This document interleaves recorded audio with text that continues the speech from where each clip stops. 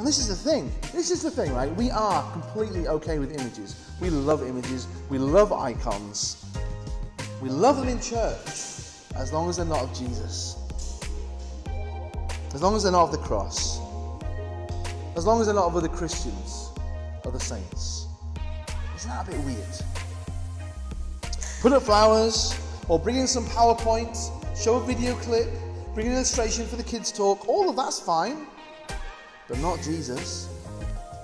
And what I want to suggest is Satan's done a real number on the church by getting us to the point where we believe it's somehow better to look at worldly things than an image of a crucified Christ.